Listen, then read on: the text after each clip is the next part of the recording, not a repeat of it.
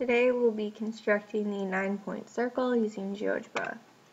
So first thing we can do is turn off our axes, plot our 3 points of our triangle, then use the segment tool to connect these 3 points.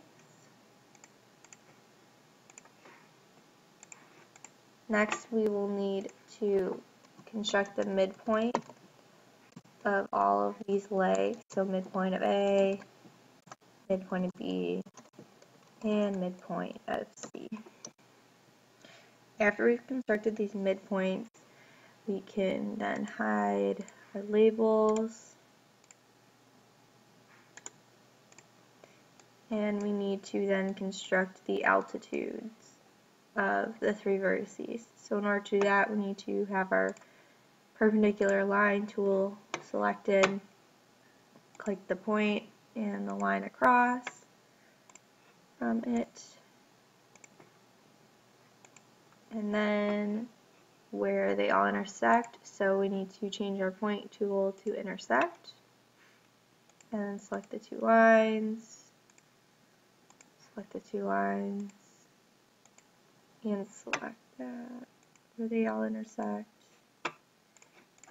Now when we move this around, everything's constructed correctly. So we can go ahead and hide those lines. And then we need to construct the line from I, the intersection of all 3, to each vertice. So make that a segment.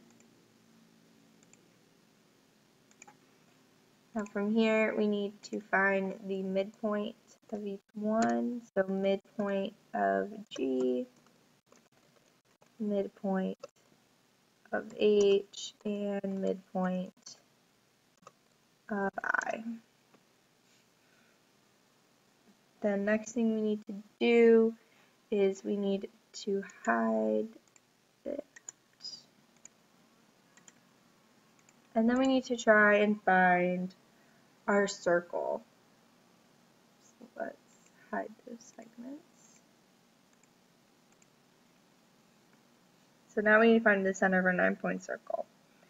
In order to find the center, we need to construct the circumscribed circle for the triangle DEF.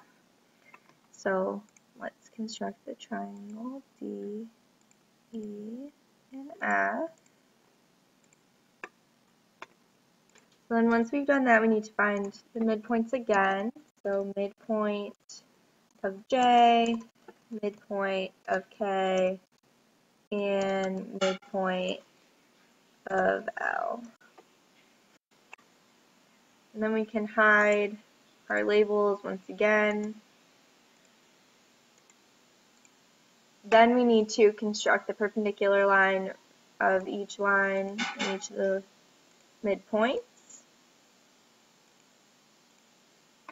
And then highlight where they all intersect. So at point Q, so let's hide these segments, clean up our picture. Then from here, we know that Q is that center where they all intersect. So that's going to be the center of our circle. So we'll take Q and connect it, and then we can hide the other objects. Thus, we have our 9-point circle, which is created by points D, G, K, H, E, M, F, J, and L.